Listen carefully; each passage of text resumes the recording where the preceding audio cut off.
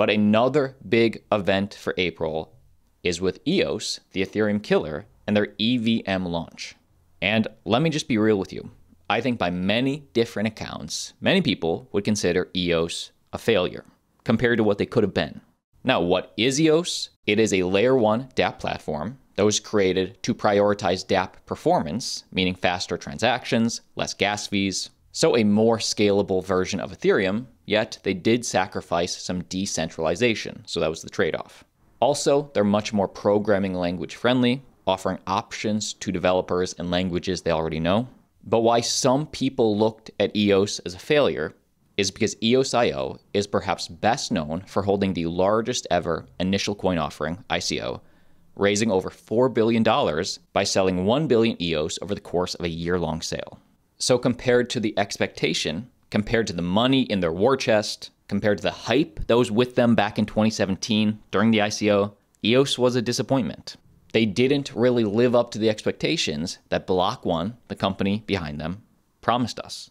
What's interesting is that my brother and I were speaking, also moderating, at Future Blockchain Summit in Dubai a few months ago. And we got to speak to one of the new leadership at EOS, Rat Pool, and he told us how the EOS community fired Block One, they hate Dan Larimer, EOS's creator, and now why they believe EOS is about to be the biggest crypto comeback story of 2023. If you're in crypto for more than 4 years, you remember the biggest ICO ever. Block One raised $4 billion, promised a very big white paper with all kinds of promises. They promised $1 billion in a venture capital fund. And over the last few years, nothing happened. They settled with the SEC. That's one thing that they did. So EOS is not a security, which is pretty unique. But for the rest, some people call it a scam. I founded EOS Amsterdam. I was just very disappointed over the last few years. But something amazing happened. A year and a half ago, the community was so fed up with it, we stopped the unstaking contract that Block One had, where they were receiving EOS tokens to maintain the software, which they were not doing. If you looked at the GitHub, there was no activity for over a year. No commits, nothing. They moved all their software engineers to Bullish. And the community just got so fed up with it, we stopped that contract. We established a foundation, a Canadian foundation, and we started to self-organize. We forked the software. We renamed it to Antelope, and we upgraded it. We took out 2,600 bugs.